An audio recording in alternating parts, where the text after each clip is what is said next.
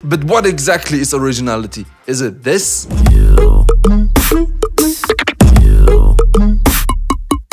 If beatbox is music like everyone says, then you don't judge music by criteria. Okay, yes and no. If it's just a musical piece, you shouldn't rate it. If it's in a battle, you have to rate it, of course. Sometimes it's even hard to see at first glance that someone is original in something. So at this point, I'm pretty much convinced that originality shouldn't be a topic in judging. Yo, what's up, my current feature Beatbox? Welcome back to another video, which is by Madox, aka Madox Culture. Today is a special video because we're going to discuss originality. What is it in beatboxing? What does it actually mean in general? Originality seems to be something that every beatboxer needs to have in order to be successful in the battle scene or even get a professional musician in order to make a living out of beatboxing. In many beatbox battles, such as the Grand Beatbox Battle or right now the BBU, originality is even a judging criteria. If you look up the meaning of originality in the dictionary, it says the quality of being special and interesting and not the same as anything or anyone else. Yeah, sounds pretty much like the understanding of originality in beatboxing, right? But what exactly is originality? Is it this? Or this?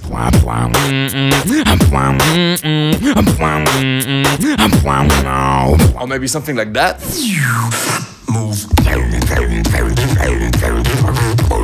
Well, one thing that these three beatboxers have in common is that they all are professional in their field. And when I say professional, is that they're making their living with it. But does the success they have make them original? And who of these three beatboxers is the most original? I give you exactly 5 seconds to think about the right answer.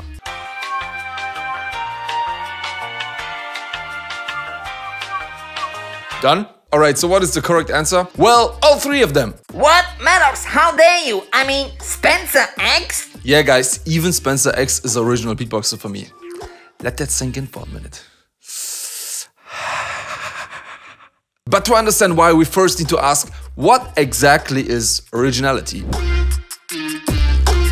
If I analyze a song, a routine, or a performance of a beatboxer, I usually look at 4 different topics. Maybe some people of you are already familiar with this one. Number 1 is execution.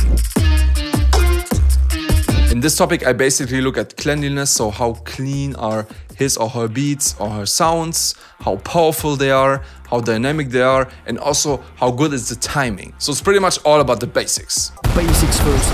Depending on how hard the beats are that the beatboxer is doing, of course, it can be easier or harder to execute. So that leads to topic number 2, complexity. On this topic, I basically look at the difficulty level of the sounds, the patterns, and the melody progressions of the beatboxer. A very complex thing, for example, can be a combo like this. Or a very hard to do bass line. I'm an alien. From the outer space, I am an alien. I'm here to take your place. Or even a melody progression like Gene sometimes does.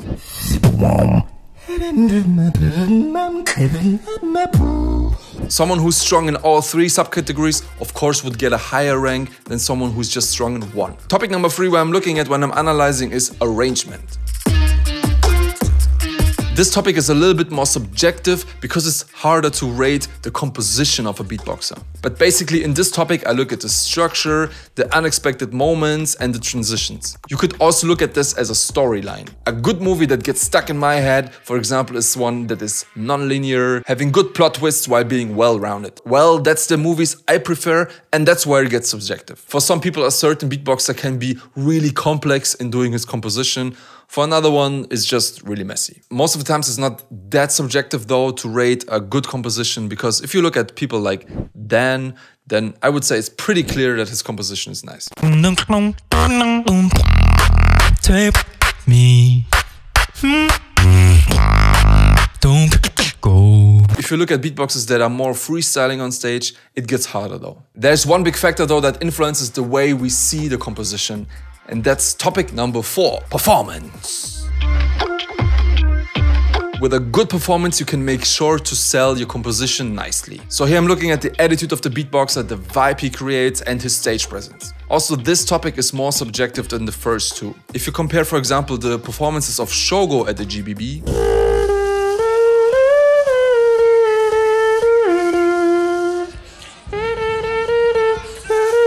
with the performances of Alexinho. All the crowd ends up.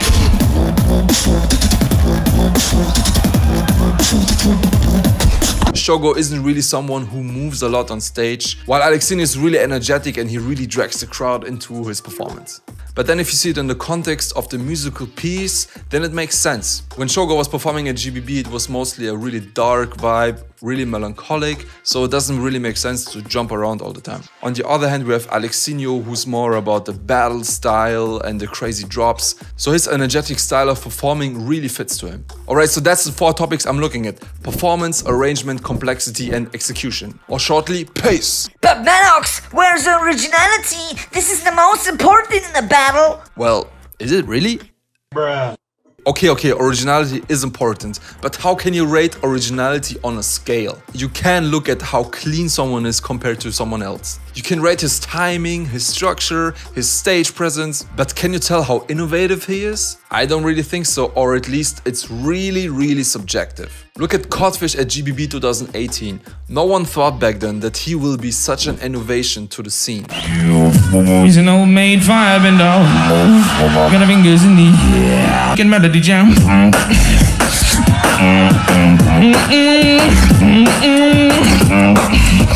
He mostly was doing cover songs. His beatboxing was really basic because he just used boots and cats and some throat bass, but the innovation he brought was the focus on being clean and punchy and delivering the message right on stage. We also could look at collabs. He was winning GBB in 2021, but why is he not influencing as many people doing technical beats?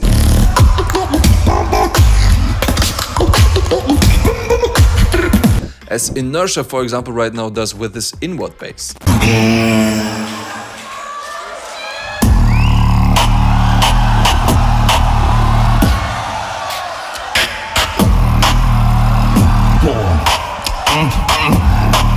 Does this make Inertia more original? And if yes, why did he lose against Collapse? Well, to break it down for you, he didn't lose because he's the less original beatboxer, but because of the pace system. I'm not gonna get into the details because I already did a video about this. At the end, he unfolds his whole potential when it comes to technicality. It's all in the details. But in fact, originality wasn't the main factor here. Of course, you could argue Inertia wasn't innovating his round again because he kinda did inward bass again, but also you could say Collapse did again technical patterns. At the end, I think it was different factors. P-A-C-E. So wait, does that mean that originality doesn't matter at battles? Well, yes and no. You can have more success by being more original, but ignoring the 4 categories I just listed to you won't help you. Without being strong in these, you're never gonna be successful, I think. And I'm saying it once again, I think originality should be not a separate topic while judging a beatbox battle. To be able to rate someone's originality, you should know all the beatboxers on this planet to be able to know if the sound is original, if the pattern is original. You need to know all the music that exists on this planet to know if his composition is original, his lyrics, his flow, his melodies. And that's simply impossible. But for me, at the same time, originality is kind of part of all the 4 categories I was listing for you. You can be really original in the way you perform, in the way you compose, the sounds and combos that you're using. Maybe not so much in execution because this is more about cleanliness. But even there, if you do some beats that sound garbage on purpose, but it fits to the composition, that's maybe also original. So again, being original in these topics most likely make you standing out. But at the end, the beatboxer who's better in the 4 topics always will win the battle, even if he's less original. Alright, so that's what I think about originality. I also asked you guys on Instagram, Facebook and YouTube, and this is the result. Alem simply said, Reeves won. Perfect, case closed, goodbye. Nah, just kidding, let's keep going. Dots was saying, if you know who's making the beat with your eyes closed, that beatboxer is original. If you can't recognize because he, she is new to the scene, if it's original, it will cause a tremendous sense of refresh. Absolutely makes sense, except on the point that some beatboxers are also original with the way they perform. A good example for me is Freddy Beats. He was really outstanding with his performances. Wow, I feel good.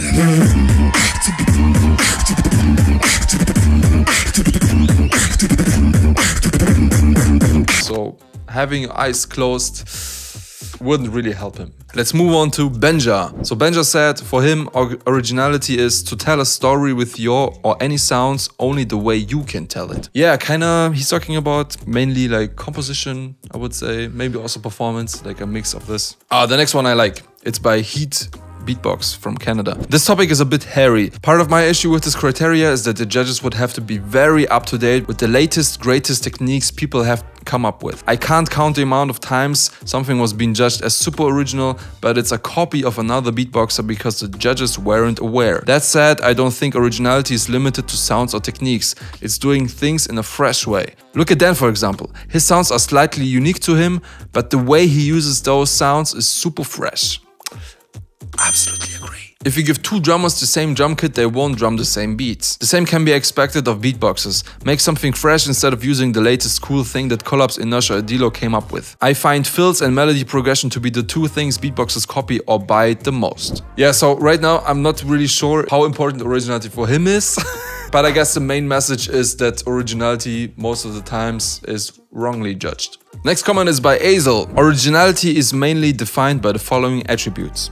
First one, unique sound design. Second one, unique composition. Third one, unique execution. And by unique, I mean something very much signature that nobody ever heard before unless from you only. That is what exactly the purest form of originality would mean in beatboxing. I guess with unique execution, he means like performance. Like the way you execute something is not only like how clean it is, but also, yeah, how you perform it. I guess that's how he means. So it's closer to my performance topic than the execution topic. But I pretty much agree with this one. And last but not least, David Leborn, aka Brez. I'm not even sure if it's Leborn. Is it? It's some French. Leborn. Is it Leborn? A criteria like many criteria that shouldn't even be used in judging battles. Yes! If beatbox is music like everyone says, then you don't judge music by criteria. Okay, yes and no. If it's just a musical piece, you shouldn't rate it. If it's in a battle, you have to rate it, of course, because it's a battle, you need to compare it, someone has to win. Alright, let's sum it up. Originality is a really complex topic because you can be original in so many ways. Sometimes it's even hard to see at first glance that someone is original in something. So at this point, I'm pretty much convinced that originality shouldn't be a topic in judging. It's more or less important to be original in any category. So originality is more like a big headline instead of judging criteria. Let's come back to my three examples from the beginning. Reeps One, Codfish, and Spencer X. Are they all original? I would say yes, but everyone in a really different topic. Reeps One is really original in sound design and beat creations.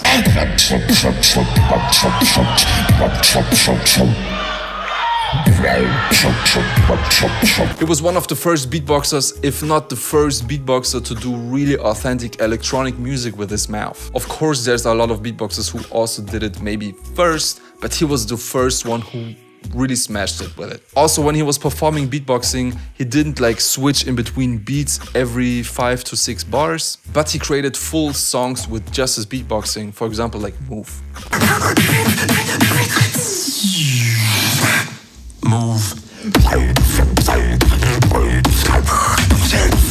If you remember beatboxing back before 2010, it was more about like showing tricks, doing short skits, but no one really performed a full song on stage. Today, if you follow the battle scene, it's a totally different approach. And I think one of the big influencers was Reeps One. Let's go on with Codfish. He doesn't really have a particular original sound. He uses PF snares, kicks, throat bass. He also started to use vibration bass that is slightly more original than throat bass.